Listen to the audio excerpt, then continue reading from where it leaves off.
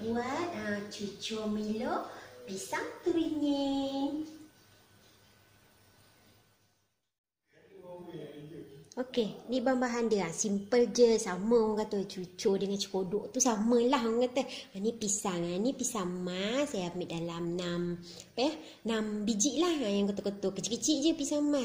Yang ni tepung gandum dalam 4 sudu, 5 sudu lah. Okey. Yang ni saya mix sendiri. Milo. Ni ada Milo, gula gula perang. Nak pakai gula pasir pun terpulang lah. Ni garam, minyak, yang ni ada 2, baking soda dengan baking powder, mangkuk nak adun dengan sedikit air.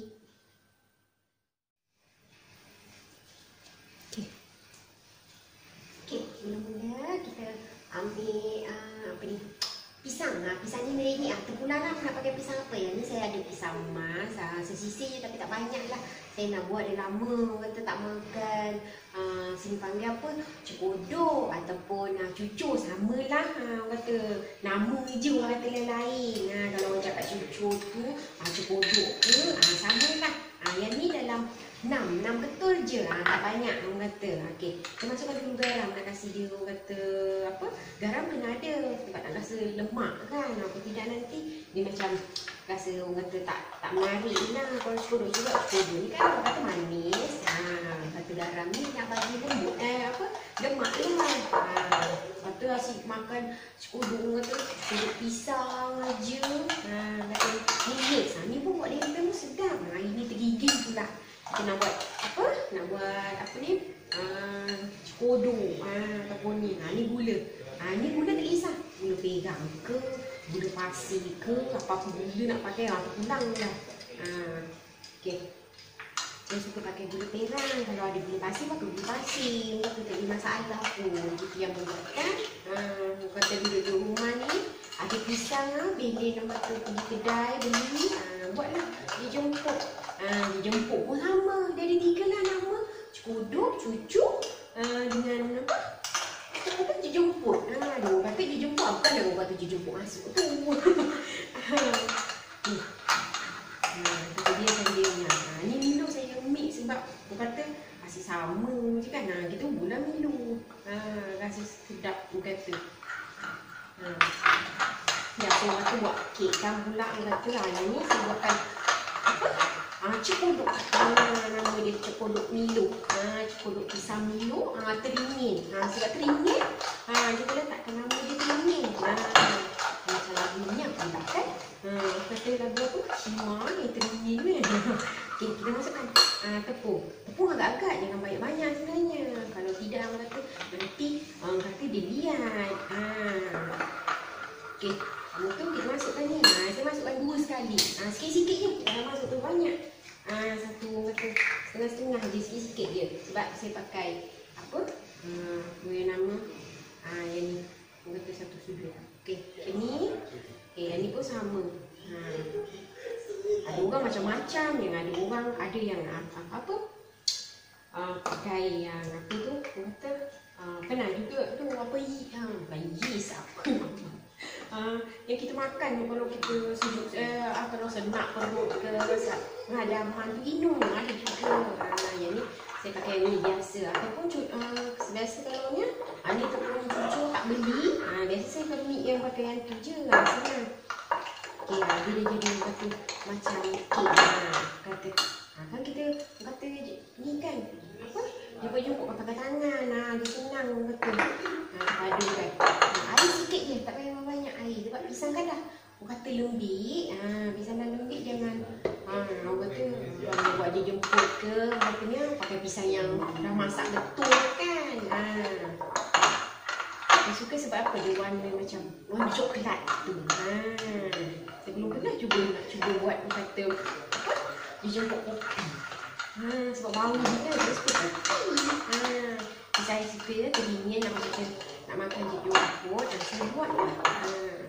Ini kan kita jemput kan kita goreng kan lah. Nak pakai sudu pun boleh, pakai tangan pun boleh. Okey. Sampai sebati, nanti kita goreng. Kata goreng buat bulat-bulat. Boleh 5 petang boleh, berapa pagi pun boleh. Okey.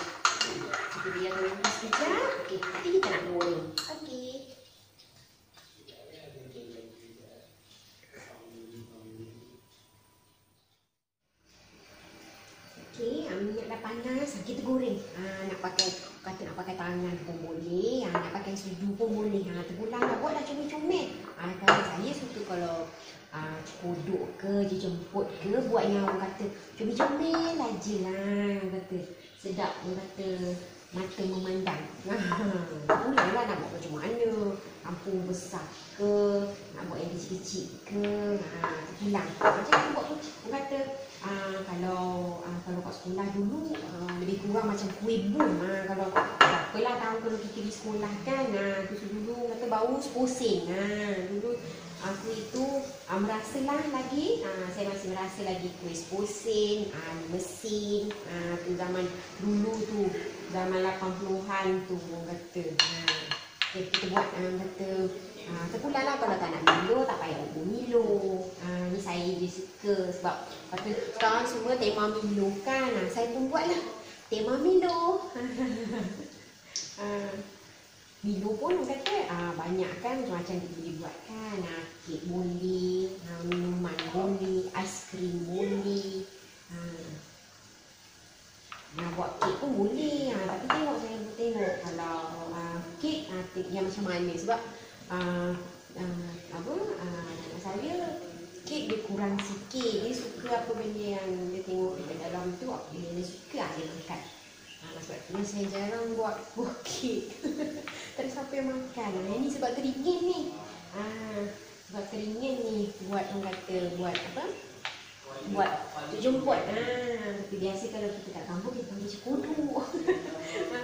Kita dah bandar, kita kata kita gorengkan dia. Dia jadi orang kata bulat-bulat lah. Kata comel-comel aja. Ni sedap ni orang kata. Duduk bokok-bokok, kat pangking kan. Kalau kat kampung kita panggil apa, pangking kan. Duduk buat kopi kan. Ni tak pergi ke mana dalam rumah. Ni orang kata buat minum lah. Dan dia jadi bola-bola lah macam ni. Dia lembut. Kata kalau nak garing, jangan garing sangat. Sebab kita kan pakai Milo kan. Takut dia pahit pula nanti. Nanti kita nak hidangkan. Kita goreng lah sampai habis.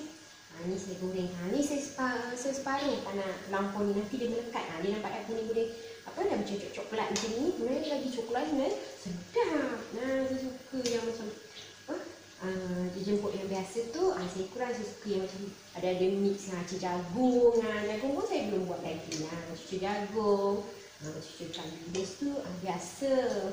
Okay. Yang mana dah angkat tu, mana dah ni saya angkat. Dia macam ni. Kita aturkan dulu. Nanti dia set dah. Saya aturkan dalam apa? Dalam pinggan. Ni kena tutup dulu sebab kodok kan dia ada orang kata minyak kan.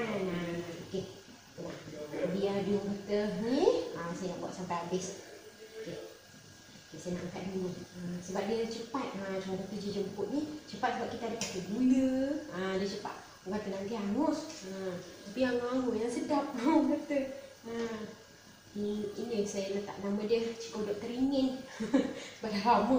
Dah berbulan rasanya saya tak buat kodok. Okay, ni pun buat tak banyak. Kalau buat banyak, ikutlah kuantiti dia berapa banyak. Ni saya tak ramai. Ukur dalam sikit je lah.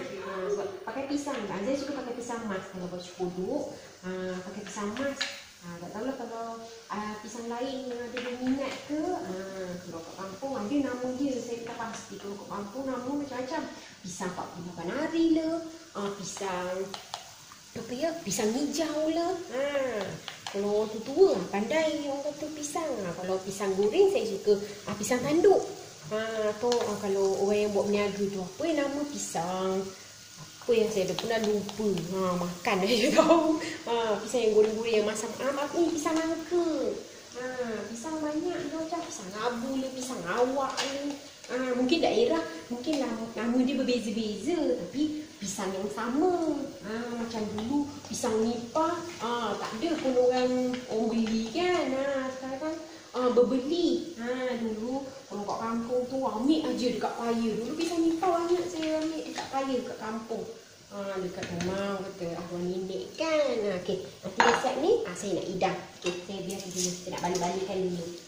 Dia jadilah bulat-bulat ni. Dia jadi macam kuih bom. Betul lah budak-budak sekarang dah tahu lah. Dia tahu tidak. Biar dia masak. Nanti kita hidang.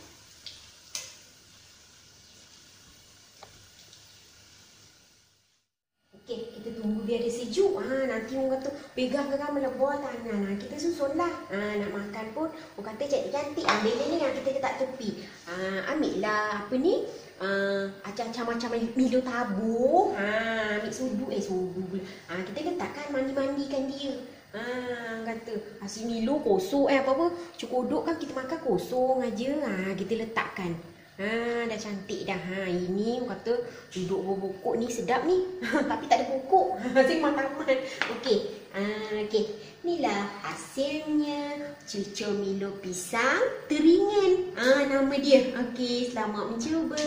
Okey, bye-bye. Jumpa lagi. Jangan lupa subscribe. Okey, bye-bye.